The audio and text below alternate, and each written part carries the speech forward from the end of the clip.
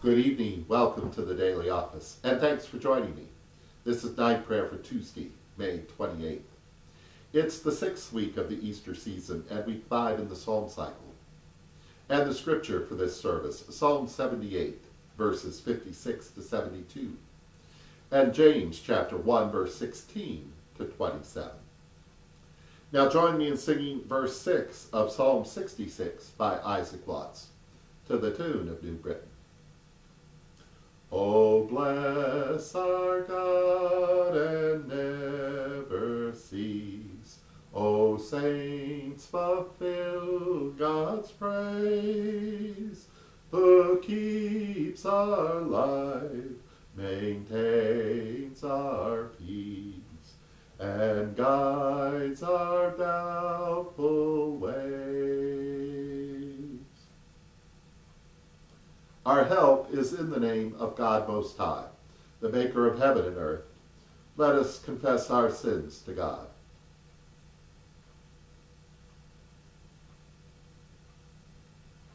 Together.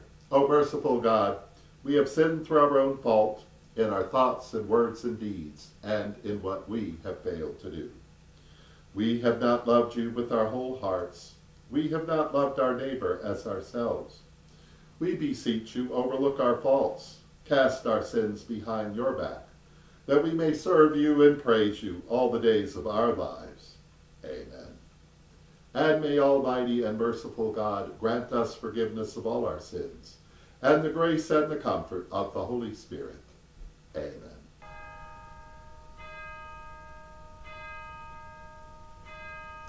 O God, come to my assistance. Make haste to help me.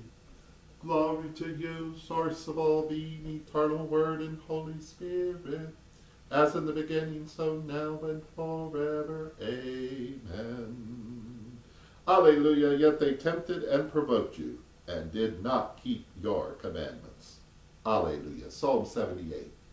And please recite it with me. Alleluia, yet they tempted and provoked you, and did not keep your commandments, but turned back, and dealt unfaithfully like their forebears. They were turned aside like a deceitful bow. They angered you with their mountain shrines, and made you jealous with their graven images. And when you heard this, you were furious, and greatly abhorred Israel.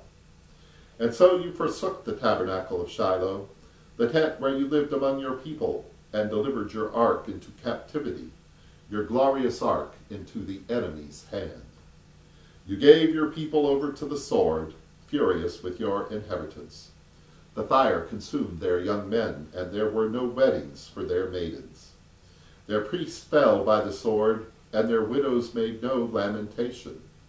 And then you awoke as one out of a deep sleep, like a mighty warrior overcome by wine. You struck the enemy from behind and put them to perpetual shame. You rejected the tabernacle of Joseph and chose not the tribe of Ephraim, but chose the tribe of Judah, Mount Zion, which you loved, and you built your sanctuary like the heavens, like the earth which you established forever. You chose David your servant, and took him from the sheepfolds. From following the sheep great with young, you brought him to shepherd the people of Jacob, Leah and Rachel, and Israel, your inheritance. And so David fed them according to the integrity of his heart, and guided them by the skill of his hands. Glory to you, source of all being, eternal Word and Holy Spirit, as in the beginning, so now and forever. Amen. Alleluia. Alleluia, yet they tempted and provoked you, and did not keep your commandments. Alleluia.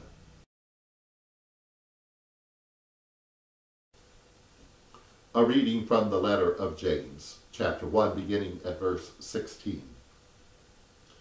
Do not be deceived, my beloved.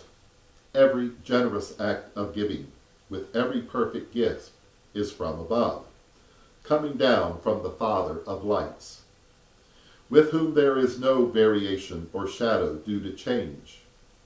In fulfillment of his own purpose, he gave us birth by the word of truth, so that he would become a kind of first fruits of his creatures. You must understand this, my beloved, that let everyone be quick to listen, slow to speak, slow to anger.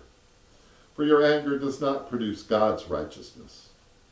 Therefore rid yourselves of all sordidness and rank growth of wickedness, and welcome with meekness the implanted word that has the power to save your souls.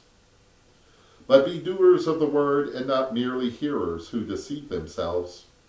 For if any are hearers of the word and not doers, they are like those who look at themselves in a mirror.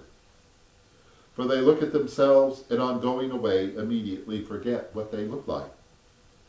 But those who look into the perfect law, the law of liberty, and persevere, being not hearers who forget, but doers who act, they will be blessed in their doing. If any think they are religious and do not bridle their tongues, but deceive their hearts, their religion is worthless.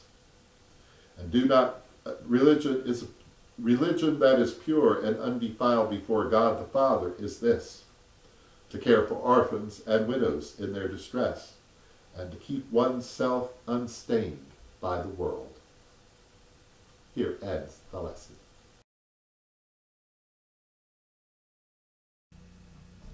And now in the words our Savior taught us, we're bold to say, Our beloved which art in heaven, holy is your name. Your kingdom come, your will be done on earth as it is in heaven. Give us this day our daily bread. Forgive us as we forgive others. Lead us not into temptation, but deliver us from evil. For the kingdom, the power, and the glory are yours, now and forever. Let us pray. Abide with us, beloved God, and do not abandon us to evil. Have compassion on your church, and forgive us our trespasses. In Jesus' name we pray. Amen.